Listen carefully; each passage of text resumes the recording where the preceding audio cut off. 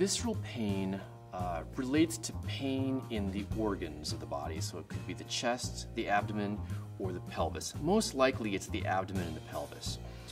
Visceral pain is somewhat unlike other pain syndromes in the sense that visceral pain activates the autonomic nervous system. That would mean specifically the parasympathetic nervous system or the sympathetic nervous system, or both, which is why a lot of patients who have visceral pain also have associated nausea, vomiting, and sweating. More women than men suffer from visceral pain, and specifically from chronic pelvic pain, and by far, unfortunately so. And when we think about chronic pelvic pain, we're thinking about pain that comes from the organs such as the bladder, for example, the uterus, the fallopian tubes, the ovaries, or the prostate, for example, in men.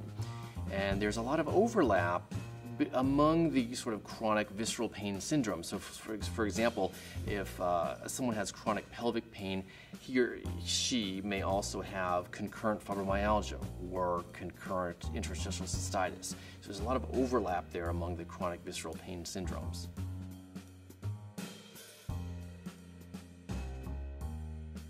Well, it's something called viscerosomatic convergence. What that means is this. Think of the nerves that would start from the small intestine, travel from the small intestine all the way to the spinal cord, say at level T10. Those are called visceral afferent fibers.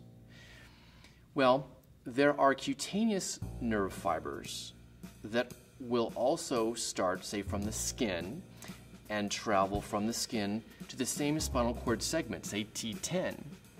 Well, those nerves that travel from the skin converge at the same level in the same location as the nerves that travel from the gut and end up in the spinal cord. And that's called the viscerosomatic convergence of nerves. And that's why patients will say, for example, that they have belly pain, and at the same time they may feel like they have referred pain in the low back.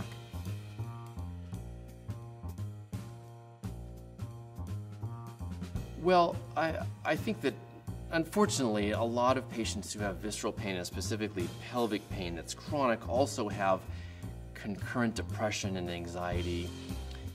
It can lead to a lot of familial discord, and when we're talking about pelvic pain, either in the man or the woman, that unfortunately can lead to sexual discord and sexual difficulties among partners.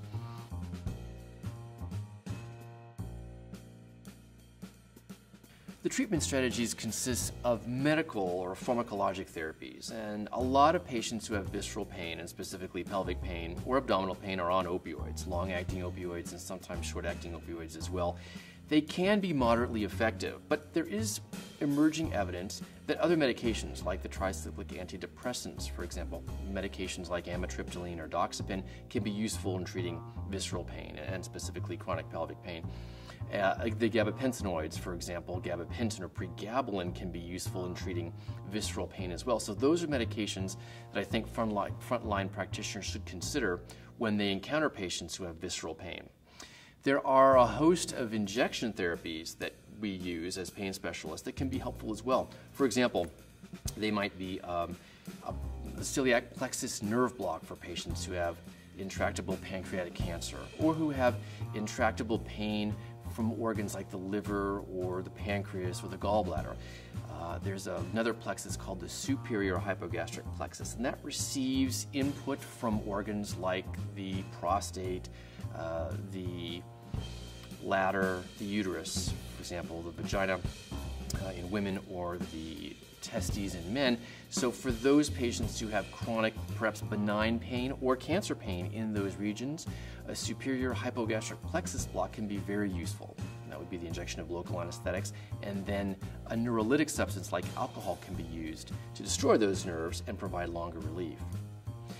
And then also, there's more evidence now that spinal cord stimulation can be helpful. That is, dorsal column stimulation can help patients who have persistent pelvic pain via different approaches, or even a condition like pudendal neuralgia that can cause pain in the sitting bone area or the anal region or the area between the anus and the vagina in women, which would be called the perineum. So those neuromodulator devices I think are important for frontline practitioners to know about for referral purposes. In case the medication is not particularly helpful, the cognitive behavioral therapy, their pain psychology is not particularly helpful, or physical therapy isn't helpful, consider nerve blocks, consider even spinal cord stimulation to help reduce the pain of chronic pelvic pain or chronic visceral pain in the abdomen or the pelvis.